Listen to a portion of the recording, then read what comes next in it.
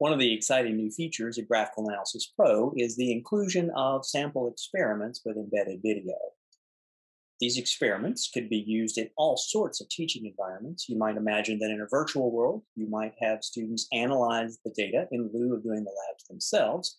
Or when you're back in the classroom, you might use it as a prelude for the students who are going to be engaging in that particular lab or studying the topic. So they could do some analysis beforehand, maybe in a flipped classroom environment, and then they are able to do the experiment themselves. So we'd like to share this new feature with you. So let's go take a look. I've launched Graphical Analysis Pro, and to view the sample experiments, we go to Untitled in the upper left, New Experiment, and on this screen, we see where it says Sample Experiment, See Experiments, and when we click here, we'll see a list of all of the sample experiments that are available in Graphical Analysis Pro. If we scroll down, we see that there are quite a few.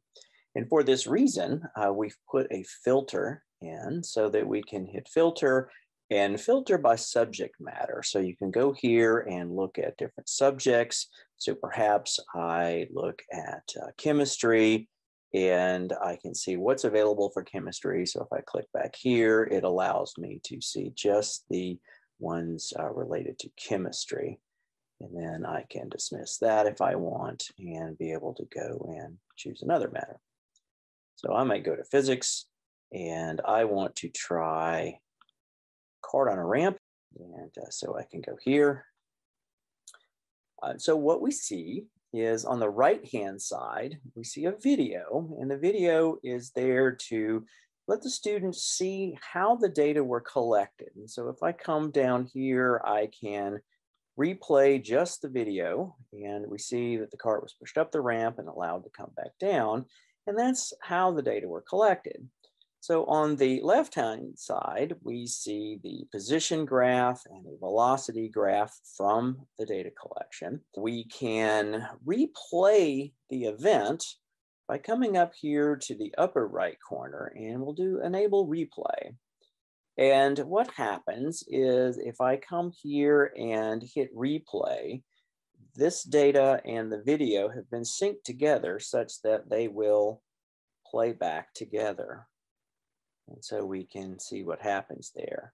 So you might imagine asking your students to view this and then analyze it. So perhaps you ask them, what was the velocity of the cart at the very top of the position curve? And so they could come here and use the examine function by just clicking there and being able to say find a point, kind of move back and forth if they would like, and they can see, oh, I see that the velocity at the top would be 0. So that would be a fairly standard analysis for them to do.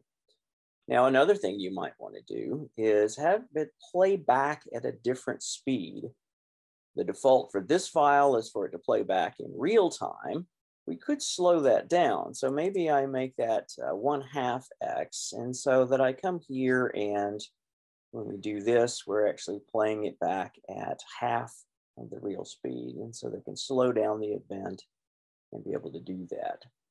Now, there are other files where the data were collected over a long period of time, and you might actually want to speed up playback so that you can get a better feel for how the data were collected.